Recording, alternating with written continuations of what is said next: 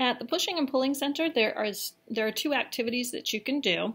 One of them is you can try and see what you can push away using these magnets or pull towards you. You can also use the big horseshoe magnets.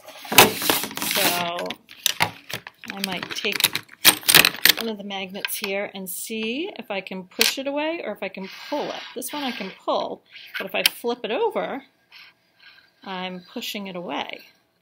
Another activity you can do, there are some sticks, and we have some washer magnets with holes in the middle of them.